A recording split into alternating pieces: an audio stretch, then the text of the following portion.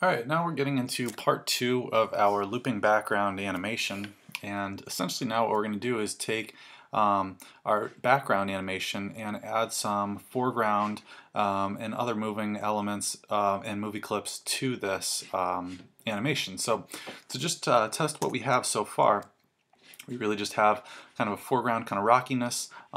Given more time, I may add a little more detail, some texture to this, kind of a background hills kind of moving along, and then kind of an atmosphere up in the sky. So what we're going to do is also, I've already prepared a couple new layers. So I've added a layer for some plants to kind of go across. These could be anything as far as depending on what kind of scene you've depicted. If you have some more of a fantastical scape, then maybe you have some other kind of objects going across. Or if you have underwater scene, maybe these are seaweed or coral or something. But for my particular landscape, I'm going to have a couple of trees kind of passing by. I've got two graphics. One is going to be a smaller one for in the distance, and one is a closer one for up close.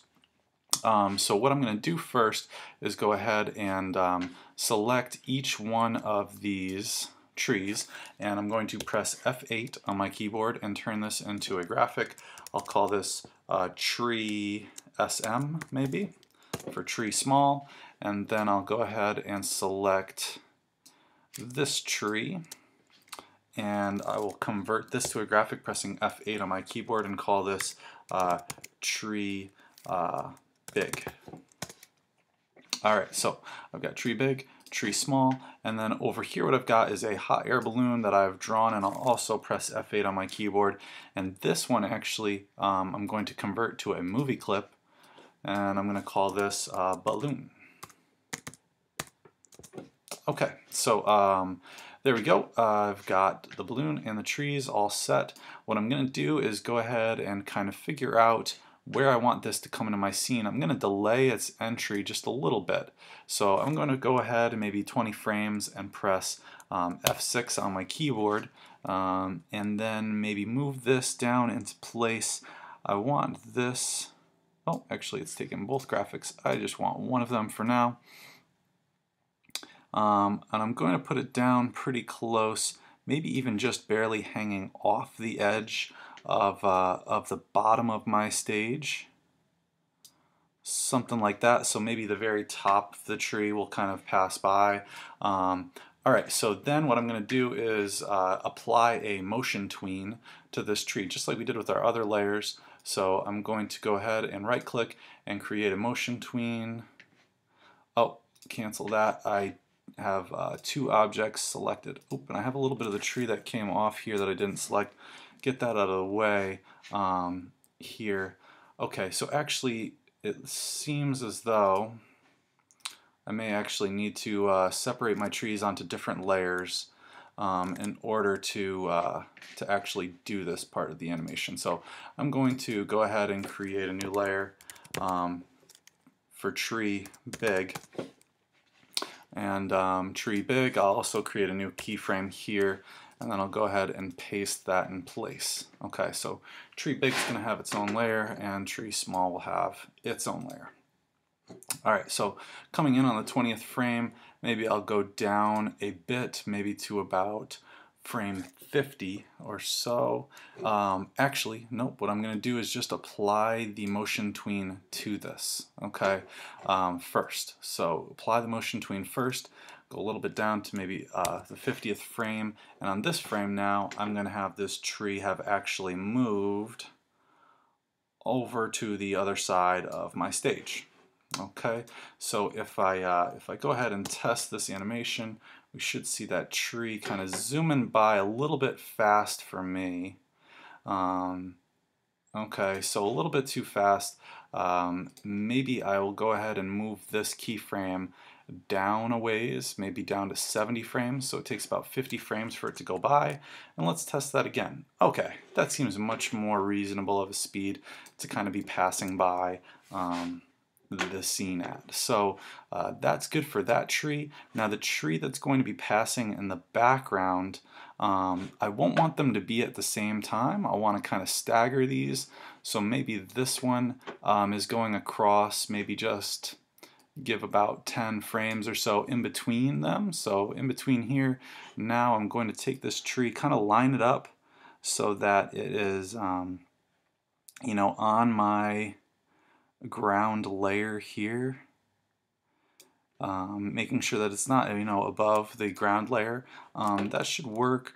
You know, I may want to make it just a little bit bigger. I may just stretch this a little bit larger first before I actually animate this part and add the tween in.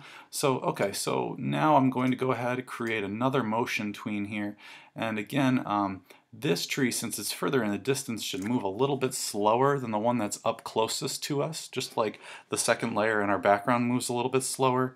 So if we're going to say 60 frames maybe for this one, so I'll go over to 140 and I'll hit the F6 key, and then I'll go ahead and move this tree over to the other side of my stage. And so if I preview this now, we should see one tree kind of passing by close, and then the second tree still looks like it's moving a little bit quick for this scene. So I'm going to actually kind of take this keyframe, its first keyframe, and I'm going to move it back a little bit. Maybe make it so that, oops, that did not quite move how I wanted it to. Okay, so this is giving me a little bit of trouble. If maybe I copy this frame, I'll go back here and maybe I'll paste it. Let's see if this will work for me. Okay, so great. So that works, and then I'll go ahead and remove this keyframe or clear this keyframe. Yeah, clear this keyframe all, I guess, right? Oops, it did not do it. Don't want to refine that. I want to remove that frame. Oops. So it went ahead and took out that whole piece. A little bit wonky. Still getting used to the newer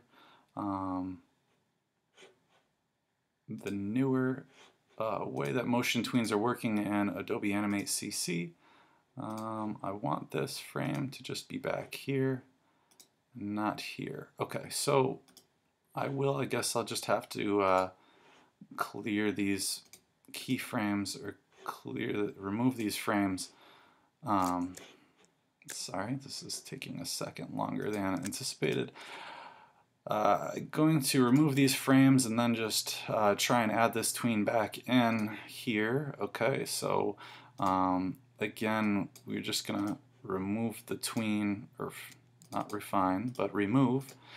Sorry, and now I'm going to kind of take this. I need to extend these frames open again to kind of fix what happened there. Okay, so just trying to get this to move a little bit slower. Okay, we can add this motion tween back in now by right-clicking. If I click off, we have it blue, so that means there's a motion tween there. I'm going to go ahead down the frames a little bit. New keyframe here, and then again, that keyframe there is going to be where this tree moves across the stage. So let's give it another preview test. And that seems a little more realistic there.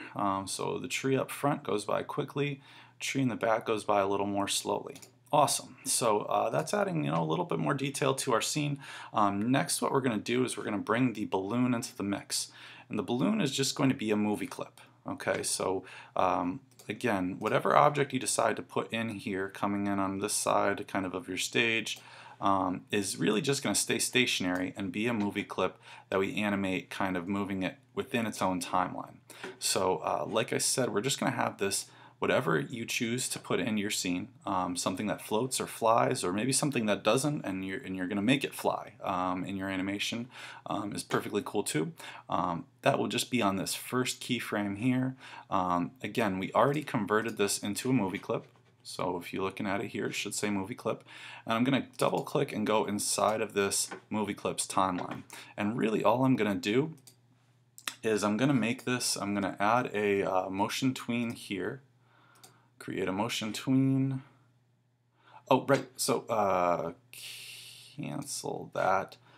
Right, so what I actually need to do is make this a graphic within the movie clip. So I need to select this, press F8 on my keyboard, and turn this into a graphic, because any, I'll put this as HB for hot air balloon. Okay, anytime we apply a tween, we need to create a graphic first, right? Unless it's a shape tween, then it does not need to be a graphic. It needs to be a raw shape. Okay, so now that this is a graphic, we can create a motion tween on this layer. It gave us, looks like a standard of kind of like 25 frames for that, and that works fine. All I'm going to do is add in another keyframe here and just move this balloon down a little bit. And then maybe go ahead another few keyframes, F6, and kind of move it up a little bit from its original position. And then what I'll do on this last frame is I'm actually going to copy this frame.